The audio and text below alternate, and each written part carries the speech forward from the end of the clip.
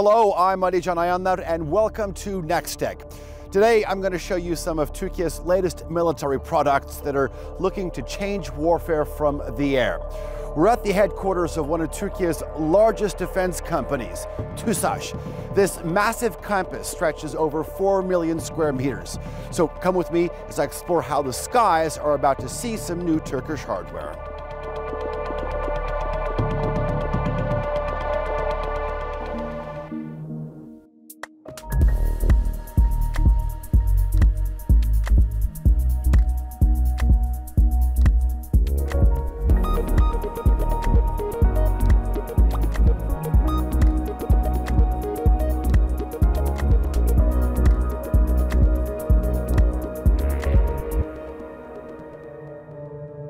One of the biggest advances in aviation since the turn of the century has been the advent and integration of unmanned aircraft or drones into the military.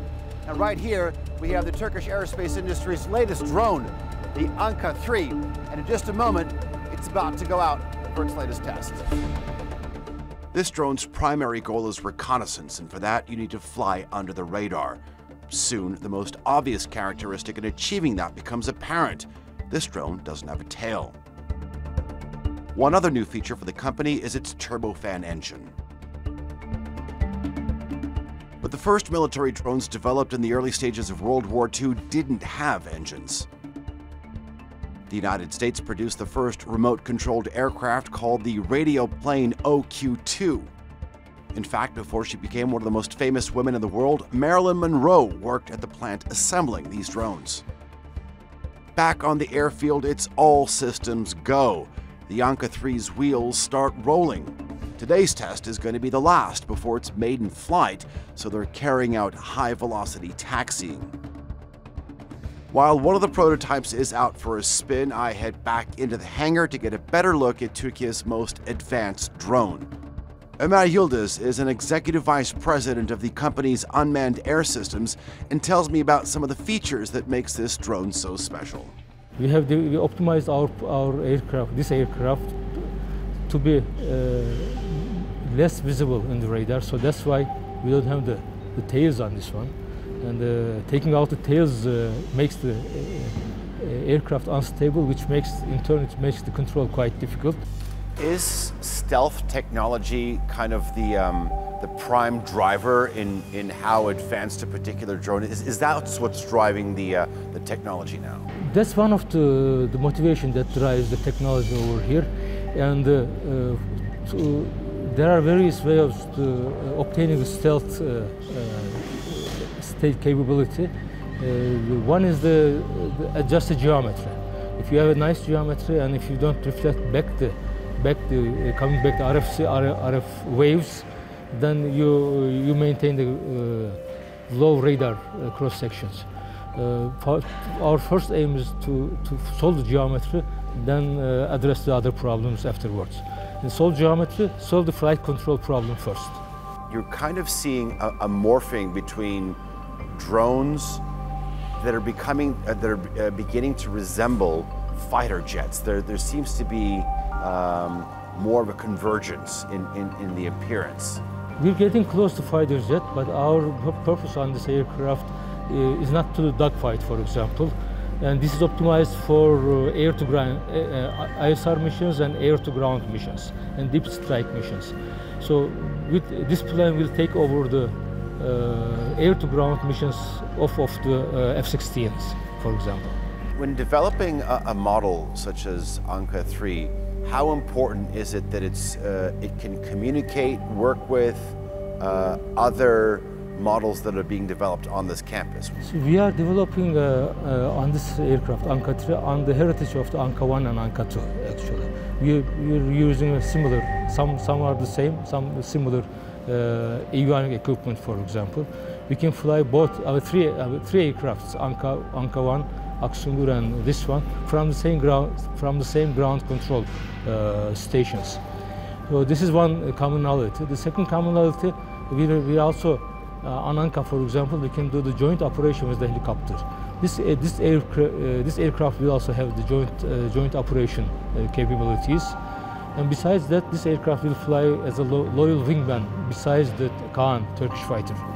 And we have our smaller target drones. They have started as a target drone, but they will carry out some other missions as well, the Super Şimşeks. So together, all these airplanes can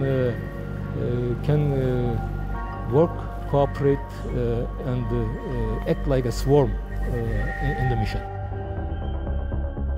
Talking about swarms, drones aren't the only aircraft that are being developed by TUSAŞ. The most recent addition to the rotorcraft class is the Attack 2 helicopter, and it's just recently made its first flight. At first glance, this helicopter is huge, much larger than its predecessor, the Attack 1. But now, the question is, how am I actually going to climb into the cockpit of this beast of a helicopter wearing loafers and jeans when I should be wearing a flight suit? This is Turkey's newest helicopter, the Attack 2. The heavy chopper has been in development since 2019, but it only took 2 years to go from the drawing board up into the air for its first test flights. Why the urgency? Because any ground commander knows that helicopters are crucial on the battlefield.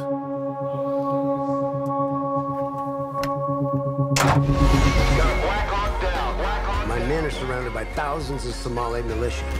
I need help now.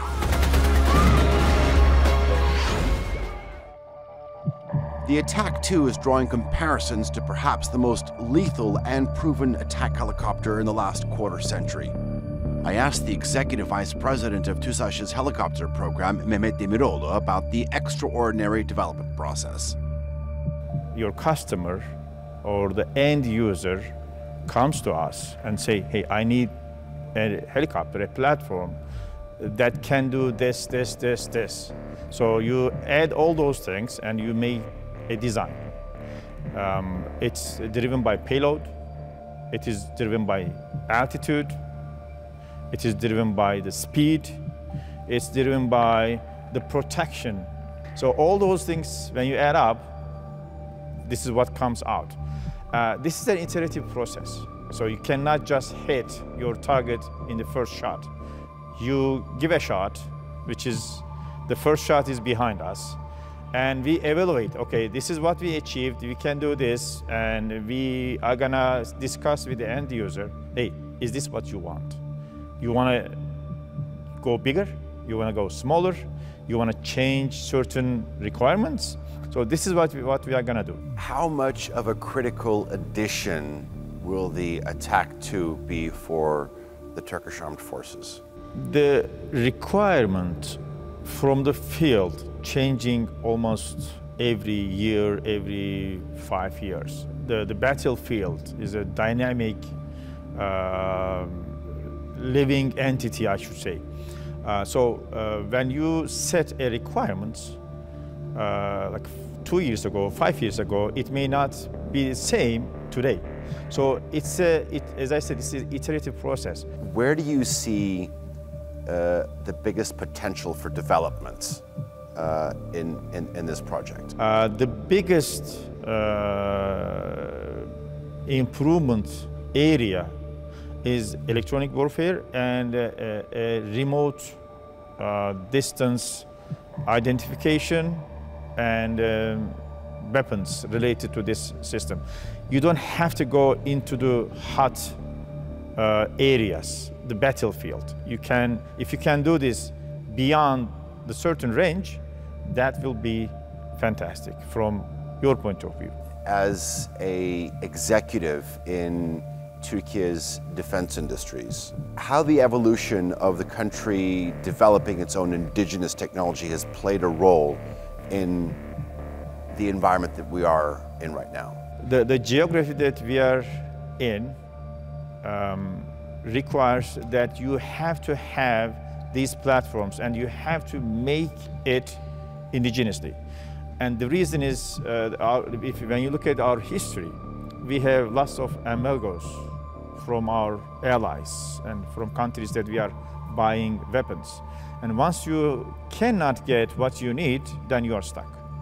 Your independence becomes questionable. You can't intervene. You can defend your borders. So these projects and programs, indigenous ones, gives the ability to do just that, protect your independence. What's the main difference between this and the Anka 3? I'm not talking about sort of physical characteristics, in terms of maybe mission objectives. Their mission is quite different. For example, the UAVs is expected to fly a long time and watch all the time, and then do the mission when time comes. For our case, it is just a short time. You just go, take care of your business and come back. They work in combination and they complete each other. And they are controlled and command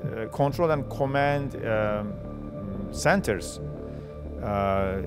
communicates all of them at the same time. So it is not just like a one section or one unit does helicopter work and the other unit does controls the UAV part. No, they work all together and they talk to each other. That is also one of the beauty of doing these developments indigenously, because whether it is in Turkish doing the platforms, UAVs, fixed wings and helicopters, whether the electronic warfare coming from Aselsan and other sister companies, we know that they need to talk to each other. They have to be integrated. So once you start from the design process, that they will do this, it will be much easier and much complete, I should say, to do this type of integration. And when you send any of the platforms to a mission, they can talk to, you know that they can talk to each other and you can change things. And that's the key to Turkiye's air strategy, having multiple hardware options integrated together so they can complement each other under a single command. But a crucial aspect of that integration is also developing more of that technology here at home. Now, in an uncertain world where conflicts spring up without notice, where past defense deals are scrapped and sanctions arbitrarily placed, countries like Turkey need to rely more on themselves when it comes to national security and the hardware to defend it. Well, that's it for this edition of NexTech. Thanks for joining us, and we'll see you next time.